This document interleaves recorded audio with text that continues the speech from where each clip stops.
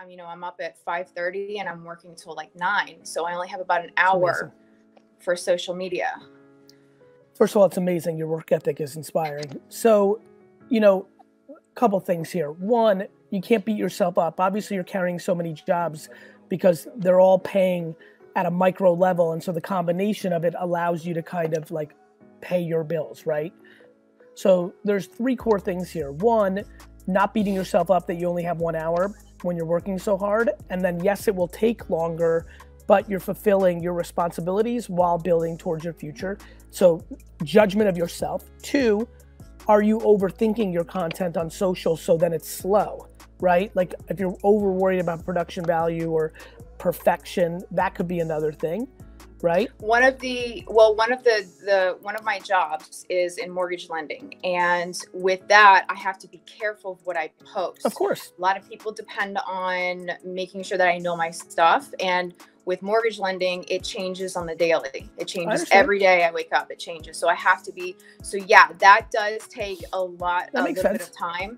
But I assume your side thing, but isn't your side thing around, what's your side thing, your social media side thing? Working out, basically. So that's what I'm talking about. I'm not talking about, I'm talking about that hour. In that hour, when it's overwhelming, my question is, are you overthinking it, over perfectioning it? That's number 2. And then number 3 for your situation is, is there any way to lower your expenses so you don't have to cover 4 jobs to pay for your lifestyle? Like what's going on the expense side with roof and transportation and food? And then the thing that I always get most excited about, which is, what other things are being bought that are leading to a vicious cycle? Because you're in a hardcore cycle, right? 5:30, 9:30. You're just working to sustain. You're just working. Well, it's nice because the 3 of them are part-time and I get to make my own hours. And once if I get a loan, a lot of that depends on timing. And so I focus just on that and I put the other 2 aside. So it's more of, I work full time, 7 to 3. And then from 3 to whenever I work, if I have a loan, I'm in there and I try to get the loan out the door because timing is everything to these realtors. What would you like to happen, Jess? Like in the super macro, are you trying to have a lifestyle, health and wellness platform that's your full-time career, or is it something else? Honestly, I'm still trying to figure that out. That's why I just started listening to your content in August, and I was like, okay, now I really have to start this. Started a couple of pages, and then now I'm just kind of working, getting them. I'm not worried about followers and how much I have and things like that. I know it's like watering a plant. You just got to wait till it grows. But we all want to see a little traction to give you a little optimism that that the water's hitting the fucking roots. Right. True. I guess my other issue is that within that hour, I have to do social media for not only the working out, but the mortgage as well. So that hour is for both. Yeah, I get it. Have you considered maybe cutting one of the other kind of part-time jobs to give you back that 2 to 4 hours? I really have. But sometimes when a loan comes in and I push everything aside, it's just all it is just for that loan. But that makes sense because that's where your economics are. Yeah. But sometimes the loan's not coming in, but you're still going to that part-time. What's the shittiest of the part-time jobs? What do you mean? Which one do you like the least of the 3? Oh, geez. It's the part-time at a private school. Yeah. Yeah. I would highly, highly debate cutting that one out to give you, how many hours a week are you putting into that? For that one, it's only 3 hours. It's not that much. I want those 3 back because that 3 is going to give you less tension on what you've started getting focused on since August, and now you're down to 4 hours, and you're going to be able to get a lot more done. And that's 4 hours, but it's really 6 because the transportation, the time, the prep, it's not just the 3 hours you're in that building. Yeah. And then I guess my other question is, how do you not get lost in having so many avenues, having a job and then a hustle, and then how do you not get lost in that? By realizing you're looking to be found, not that you're lost. Okay. It's perspective. Yeah, that's true. You see where I'm going? If you looked at it as, this is the process that I'm doing to get found versus, am I lost in this? No different than when do you know how much I hate exercising? I hate it more than the Patriots. Well, I'll tell you something. But real I quick, don't let me like to finish get- this thought and then just Okay, jump sorry, in. go ahead. But when I'm doing it, I'm like, this is me. I don't like this, but this is doing something good for me. And then it became something good in my mind. You just need to make that something good in your mind, that you're not getting lost. You're working through the process of being found. I love, you talked one time about juggling. Like if you got 17 balls in the air and you drop 3, you still got 14. But if you got 3 and you drop 3, you got nothing. Or if you got 1, but you're looking over in the corner and you're like, I like that ball better. That's what most people that are watching right now are doing. They're juggling 1. They think they're on the focus. The problem is they don't like their ball. Exactly. And so like I love juggling. Like your structure. So do that. Yeah. Because you're asking me to not juggle. You I like the question's like where to start with what? Like finding the actual career. Like, and I know like career is like a different term than it was 20 years ago because we're not like locked in. Like I'm a teacher, I'm a doctor, I'm a whatever. So like I think just having peace. Well, let's and break like, it down. You know, flipping is a career and an entrepreneurship that you can just flip. I've made easily, like my parents, myself, like I've made $2,000 off Facebook in the last 3 weeks selling stuff. We've been going crazy, bro. Like I moved out of my room because the audio was messed up. My room is like, I just been going through, what can I sell? Love it. Makes me happy. I love when people are listening and executing. It's real, right? Yeah, 100%. I found you on Trash Talk. Like, yep. It's so easy. So and so much. So fun. So why not that? Why can't that be the starting point? I think the thought with that one is like scalable. Like how do I make it bigger? And I know like more time into it is easy. You can make $100,000. There's flippers that make $1 million. They start with one-off stuff and then they realize they want more scale. And then they start wholesaling from closeout places and doing Amazon versus eBay. Yeah. I think you actually don't think it's a career, which is why that one's like, I think what you're asking is like the basketball coaching one more than the flipping one. Because the flipping one, you've already started. Right. And I remember like I had a teacher at school, like I'm an accounting major. That's already a bad start to a sentence. What? Teacher at school? Yeah, I remember when I had a teacher at school. I can't wait to hear the rest of this thing. Go ahead. You're going to love this. So like I'm literally like walking down the hall one day and I was like, she's like, what do you want to do for a career or whatever? I was like, I think I want to end up coaching basketball. And she's like, well, that could be a hobby, but that's not really a job. Yeah, I want to turn her fucking face. I was like, Penny Hardaway is on this campus right now. Like, what are you talking about, dude? Like, this is multi-million-dollar industry. By the way, if it was a $48,000 industry, you'd be happy, which, by the way, is how much she's getting paid. Yeah, exactly. Like I literally wrote down last night when I was looking through like questions, you post on LinkedIn the other day, it's not how much money you make, but rather how you make your money. Like, bro, 100%. that's it. Like, and even more importantly than that, I appreciate that's more about like, don't be a scam artist.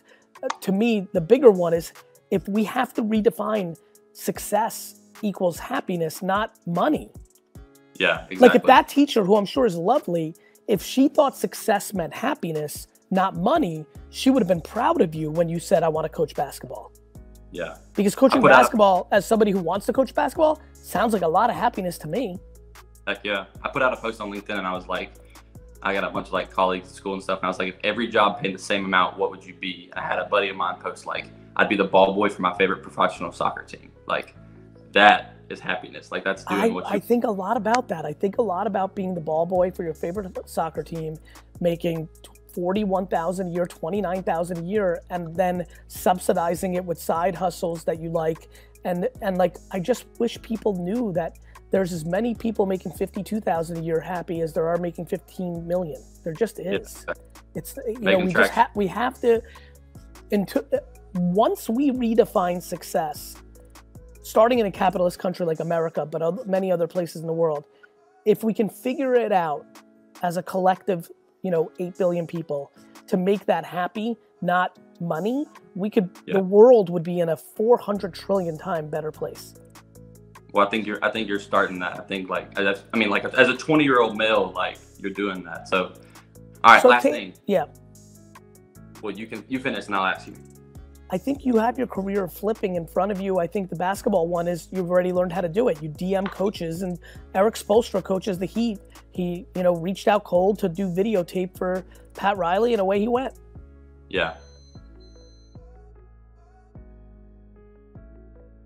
I had this 10-second video I got all self-conscious about. I was about to delete it, decided to post it anyway, and it went crazy. We sold out of everything except for one of our products, doubled our followers. It's just TikTok's nuts. So I've heard. Yeah, I know. So I just want to thank you for that. So true, that you can't imagine. Say that one more time for everybody in the back, because it's super important. Not the part of the piece going viral, the point of you actually driving business results. Yeah, it's crazy. It goes as long as you don't get inside your own head. You just keep pushing stuff out there. Don't worry about looking stupid, because I came this close to deleting that clip right before I uploaded it. And how much worth of stuff did you sell? In like roughly 2 days, it was like $2,000, which is a lot for us. It's a lot. It's a lot for anybody. Yeah. Good for you. Congratulations. Keep it going. Thank you. I appreciate it. So that leads right into my question, which is, you say to find what works best for you, whether it's, typing, audio, video. What works best for me is video, I found out, especially quick, goofy clips where I'm acting silly while giving out information. But you also say, try to get on as many platforms as possible, and alter what you're doing depending on the platform. But what works for me, it almost seems like it's tailor-made for TikTok, and it doesn't do quite as well for Instagram and Facebook. You think I should just share I think if somebody finds a place that's just fucking made for them, I still believe you put 70% of your energy there, and you still put 30% of your energy in the other places, because people become one-dimensional, and and then eventually it teeters out. What's your TikTok handle, by the way? Because I want to make sure everybody gets to follow you. My TikTok handle, Naked Ape Brand. What was that? It's Naked Ape Brand. Naked Ape, like an ape that's naked. Yes, like humans, Naked Ape. So like Bape, like Bape, my favorite brand, streetwear brand. I love that. Naked Ape, good. Okay. Okay, well that's pretty much my first. I love it. I love it. That 70% on TikTok right now. How many times a day are you posting on TikTok? Once every couple days or what? I aim for like 4 or 5 a day. It depends on the day. That's great. That's great. Awesome. What we're trying to do. And how many posts did you post before that one went bananas? That's the thing. Well, first, our 4th post went viral, almost 1 million views. We got sales from that too. Not quite as many because it wasn't about the business as much. It was just a general goofy thing. But to get this one, we only posted probably 50 times. I've only been on there for like 2 months, and halfway through I teetered out. So it's incredible how quick it happened. And that's the other thing I want to talk to you about too. I mean, everything you just said makes perfect sense about the 70% versus 30%. But at the same time, it's hard to find motivation for these other platforms when you post something on TikTok and it just goes, you know what I mean? Listen, people love instant gratification. Why do you think and it goes and it works. Why do you think I've been yelling for a fucking year to get all these fuckers on there? Wait, can we not, people are saying they can't find your TikTok. Did we get the right, Dustin, did we get the right thing? I saw it when it came up. For some reason, some people have trouble finding it. Naked Ape, yeah, that's right. I don't know why it happens, but you search for it and TikTok hides it from people. Okay, got to figure that out. Listen, brother, keep going. 70%. Don't get discouraged with 4 views on Instagram while you're getting 1 million on TikTok, because you want to diversify, and you never know when a platform disappears. Vine's not here anymore, and some of the Vine kids like King Batch, and others were smart and went on Instagram and Snap and now TikTok. Others just were one-dimensional, didn't want to leave Vine as it was declining and got hurt. You always have to hedge the platform that's working for you the best. Yeah, just be prepared. And then real quick, podcast, Twitter, LinkedIn for direct-to-consumer, all-natural skincare company. You think those are as important? Yes, I do. Podcasts especially could be a monster. Okay, just need to find something I can talk about. True. The skincare product is the commodity. No matter how good your fucking product is, I promise you on my life, it's the commodity. The marketing plan is the variable.